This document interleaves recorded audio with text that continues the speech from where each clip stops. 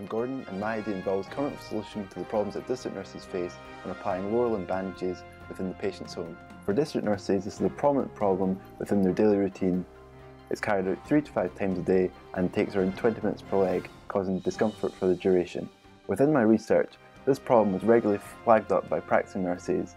In a user survey asking what's the biggest frustration in your daily routine, 25 out of 28 nurses mentioned this as their #1 problem.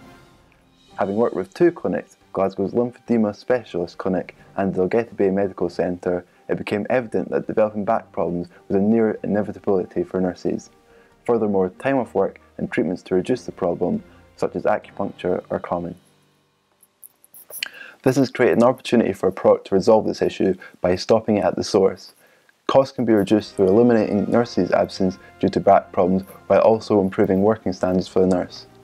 One of the nurses I had spoken to within my research had recently taken 2 months off of work due to back problems, and so by providing a product at a cost within, say, 2 days of sick pay, the chair would more than pay for itself. My solution to this problem is to create a foldable stool that will support the nurse in a comfortable and ergonomic position while elevating the patient's foot to create a much improved working height for the nurse.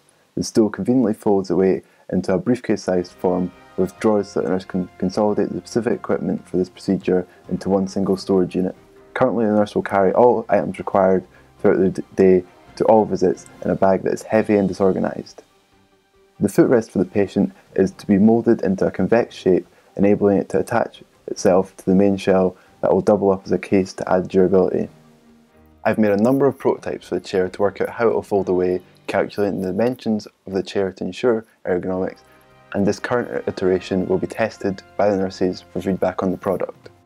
I am very much enjoying working on this project, and I hope to continue to do so over the summer, and I'm very keen to see how far I can take it.